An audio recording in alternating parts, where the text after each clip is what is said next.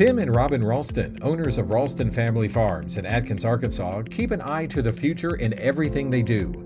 From gaining Regenified Tier 2 status for their regenerative farming practices, to building a 100% zero-waste feed mill, to the development of unique packaging for their 6 rice varieties.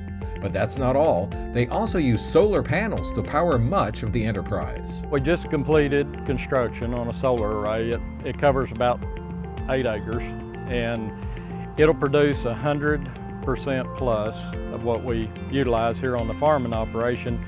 Over the last few years, we've converted a lot of our diesel irrigation pumping over to electric because it was more efficient, less maintenance, a little easier task, to send somebody to start an electric motor versus going and, cranking a diesel motor up, plus the maintenance and the upkeep.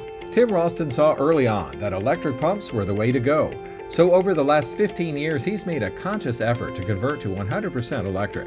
In addition, the milling operation uses a lot of electricity. Not only that, but in the infrastructure, in the storage facility, and rice is harvested at high moisture, usually about 18.5, 19% ideally. And so you have to dry that down to 13%. And the way we do it is with natural air, but you have to force that air through the product with a fan.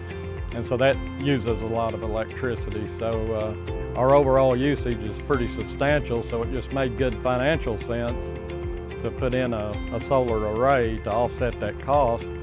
But to take it to the next step, it also fits in very well with the regenerative journey because, you're eliminating a whole lot of fossil fuel and carbon to produce what would be produced by the commercial electric companies.